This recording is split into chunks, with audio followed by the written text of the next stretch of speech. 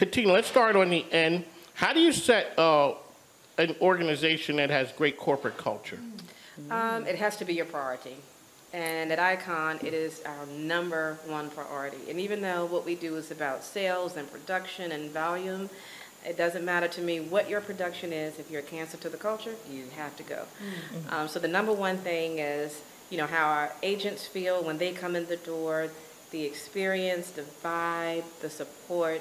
But it's also the same thing for our clients. So when they come to the door, we want them to have an immediate experience and feel that vibe and feel that energy, and know that that is what we're about. We're about the relationship, not just about, okay, check mark, or not, okay, we can add one to the, to the reports or to the spreadsheet. It's so much more than that. And then I love what I do, and I enjoy coming to work. I enjoy coming into the office.